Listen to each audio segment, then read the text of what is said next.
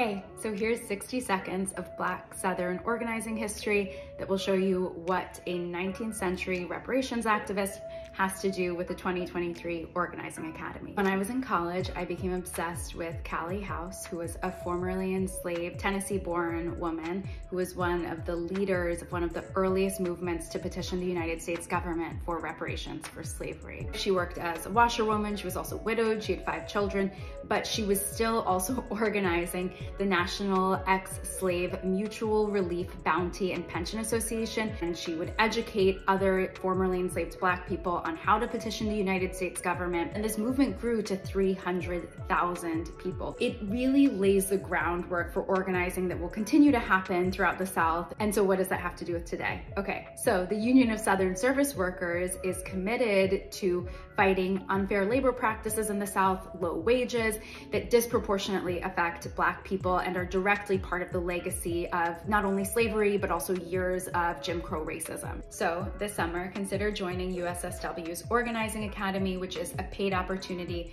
to learn more about Southern labor history, also to strengthen your skills as an organizer and to help expand USSW's reach and growth and power throughout the South.